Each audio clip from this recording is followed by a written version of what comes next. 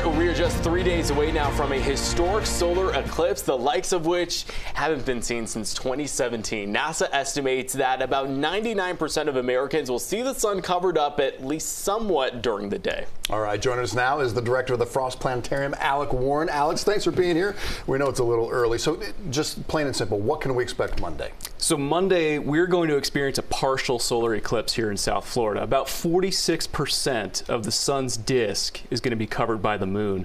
Really from a period of about 1:45 in the afternoon until about 4:15 in the afternoon, with that peak eclipse time being just after 3 o'clock in the afternoon. But during that two and a half hour window, right, you're going to be able to see something going on with our moon and sun if you have a way to safely view the eclipse. And what is the effect you'll actually see, at least here in South Florida? Will it just be a little shady? How will it look? So we won't experience any environmental changes necessarily, but if you have a way to directly view the sun or indirectly view the sun, like a pair of solar eclipse glasses like I have here, or a solar filter, solar telescope, or even making what we call a pinhole camera, which is basically taking a piece of paper, poking a hole in it and holding it up and looking at the shadow that it casts. If you have some way to view the sun, whether directly or indirectly, you're going to be able to see the eclipse play out. It'll look like a crescent sun during the course of the eclipse. We did the pinhole thing when I was in high school last year.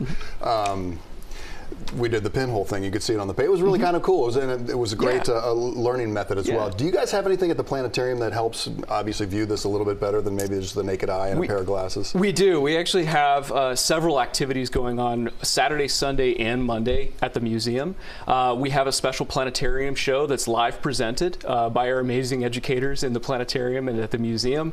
We're going to have hands-on activities. People are going to be able to make their own pinhole cameras. And on Monday, every guest who comes to the museum and purchases a ticket or gets admission is going to get a pair of eclipse glasses as well. And they are the ISS rated ones. The ISO, what is it? ISO? Yes, ISO rated. ISO rated, so that's an international safety standard. Just make sure that these are safe to view the sun with. You won't be able to see anything else out of these glasses. But the good thing about having a pair of eclipse glasses is that you can look at the sun at any time. It doesn't have to be an eclipse. These are good for everyday view if you just want to look at the sun for any reason. And I was joking with you earlier. I was like, you don't want to drive with these on though, because you really don't see much. But tell us about the importance of having that protection when you're watching this. Right. So the sun is obviously extremely bright. We know that from our day-to-day existence, and even 1% of the sun's light is 1,000 times brighter than it is at night or during totality.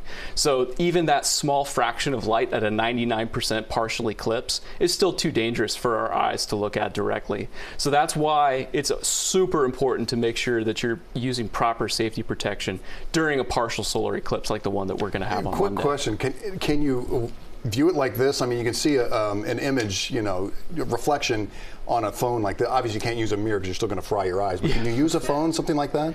It is possible to use a phone or some kind of other camera device in order to view the eclipse. You're going to want to probably use a filter just to help protect your camera on your phone or anything like that. You don't want to, let too much sunlight into it or anything like that. But there are definitely safe ways that you can use an electronic device to view it as well. Fantastic. Good to know. We're excited. That's it. Alec Warren, director of the planetarium over there at Frost Museum. Thanks for being here. We appreciate it. Of course. Thank you for having us. All right, Monday, you can join us for our streaming special as well. South Florida here. South Florida Solar Eclipse 2024. We're going to bring you watch parties that are going on all over South Florida. It starts at 2:45 p.m. streaming on CBS News Miami, on Pluto TV, as well as the CBS Miami app.